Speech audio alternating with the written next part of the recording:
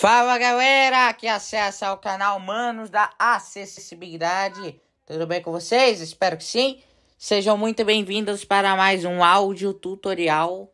E hoje eu vou ensinar a vocês como nós podemos configurar a parte do reconhecimento do VoiceOver, ok? Essa parte, quando chega no iOS 17, vem desativada. E eu vou ensinar a vocês a ativar. Então, bora lá. Desbloqueando o nosso aparelho. Campo da senha. Gravador. Pronto. Início. Pronto. Fica quieto aí, meu filho. Abrindo ajustes. Dock. Música. Sugestões. Página 2 de 4. Ajustes. Ajustes.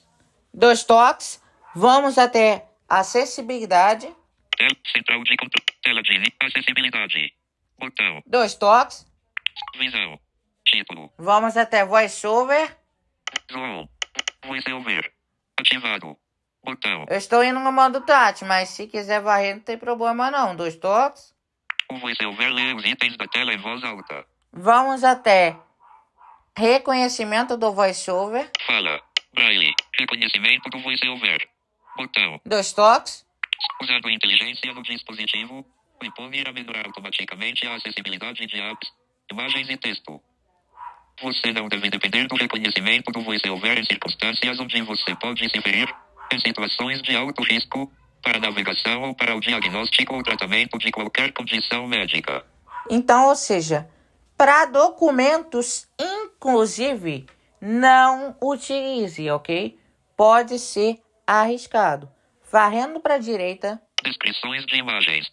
Desativado. Botão.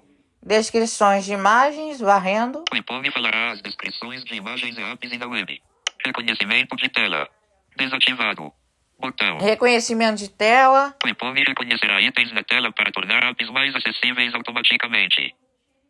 Por exemplo, o próprio Quai. Ele imediatamente habilita o recurso do reconhecimento de tela, mesmo eu não tendo o app configurado para isso. Pelo menos isto ocorre comigo, tá? Reconhecimento de texto. Botão alternar. Ativado. Reconhecimento de texto. O iPhone falará as descrições de textos encontrados em imagens. Estilo do retorno. Tocar som. Botão. Estilo do retorno. Tocar som. Opções de saída para o reconhecimento do VoiceOver. Opções de saída para reconhecimento do VoiceOver. Opções de saída para o reconhecimento do VoiceOver. E acabou. Vou varrer da direita para a esquerda. Estilo do reconhecimento de tela.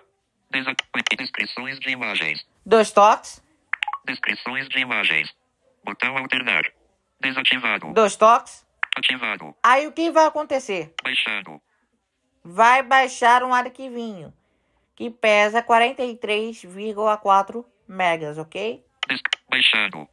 Tá baixando ainda porque minha internet está lenta. Tem um outro recurso que eu gosto de deixar habilitado. Vamos voltar algumas telas. Descrições de imagem. VoiceOver. VoiceOver. VoiceOver. Reconhecimento do voice. Reconhecimento do VoiceOver. Botão. Voltando. Braille. VoiceOver. Ativado. Botão. Bom, estando ainda em acessibilidade, varrendo para a direita. Zoom. Desativado. Botão. Zoom. Tela e tamanho do texto. Botão. Tela e tamanho do texto. Movimento. Botão. Movimento. Conteúdo falado. Conteúdo falado. Descrições de áudio. Aqui. Descrições de áudio. Descrições de áudio. 2 toques. Acessibilidade.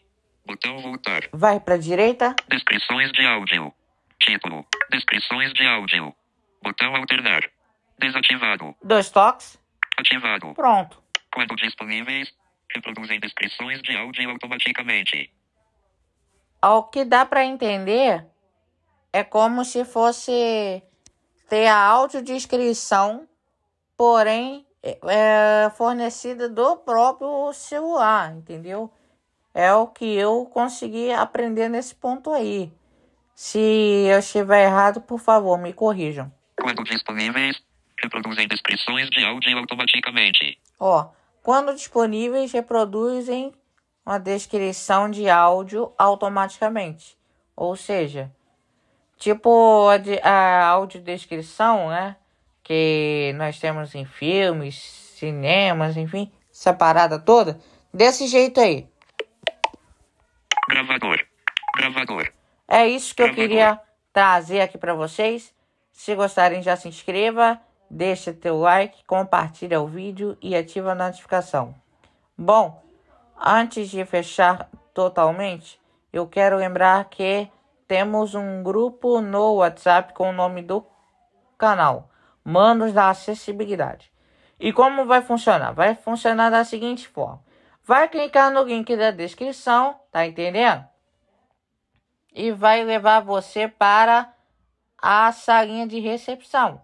Aí você vai se apresentar como seu nome, seu bairro, a sua cidade. Se quiser citar o teu estado, não tem problema. Se você usa qual modelo de aparelho, se é iPhone ou Android, computador, certo? E indica se você é deficiente visual, total ou baixa visão, pois o grupo no WhatsApp é voltado para isto. Pessoas com deficiência visual, total ou baixa visão, como disse, porém falando sobre a tecnologia acessível ao nosso favor. Após esta apresentação, o que vai acontecer? Simplesmente, os administradores irão enviar as regras para você.